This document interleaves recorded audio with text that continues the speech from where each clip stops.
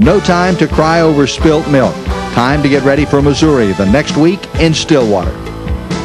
The Cowboys open the game on a dismal note.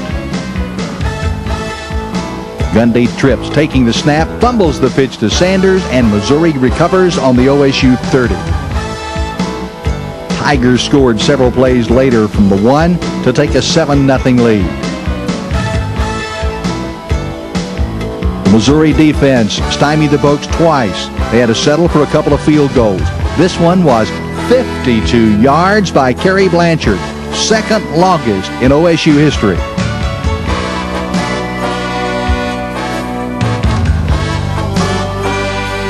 Second quarter, Cowboys take the lead when Gundy goes back to pass and hits Hartley Dykes on a 32-yard touchdown play.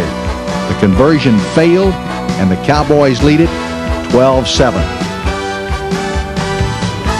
Blanchard added another field goal for a 15-9 Cowboy lead at the half. He had another early in the third, then Barry Sanders did his thing to the Tigers, one of the best runs of the season. 45 yards, tiptoeing down the sidelines for the touchdown, and it's a 22-7 Cowboy lead. Missouri wasn't out of it until this play. A Tiger fumble, and Sean Mackey recovers at the Missouri 15. Sanders got his second touchdown of the game with a 1-yard dive. That made it 29-7 Cowboys.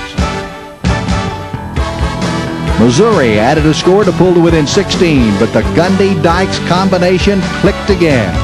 This time for 62 yards. The conversion failed, and the Pokes led by a 35-13 count. Wait, though, there's more. Gerald Hudson scored on runs of 14 and 27 yards. Missouri added a late touchdown. And as the sun sank slowly in the west, Oklahoma State had a lopsided 49-21 win over Missouri. The win ran the Cowboys' record to 5-1 on the season and 2-1 in the Big 8. Well, for Sanders, it was the lowest yardage output of the season. 25 carries for 154 yards and 2 touchdowns. On the season, Sanders has carried 145 times for 1,156 yards and 21 scores.